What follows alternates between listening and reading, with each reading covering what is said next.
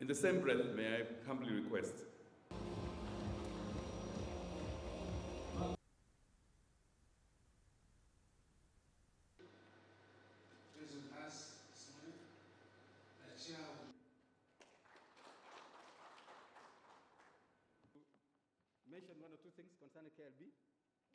The type of school fees that we are collecting is for boarders.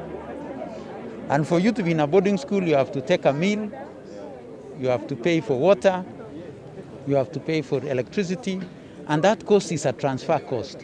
You are transferring that cost from your household, because you have to feed your child anyway in your house, to somebody else doing it for you.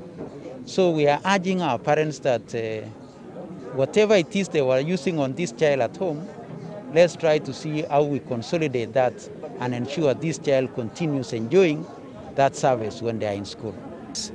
We are studying the behavior of the disease and the virus. Once it reaches that stage where we are sure our children are safe, to increase the numbers in our schools, we shall for sure be able to communicate.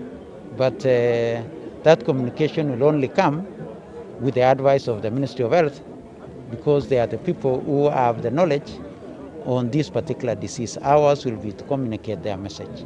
And also for our children, any one time that we realize there is any of these cases, we shall always ensure that we ease ourselves out and ease our children out to continuously communicate and make sure that the environment in which our children are learning and our teachers are teaching and our support staff are in is safe environment.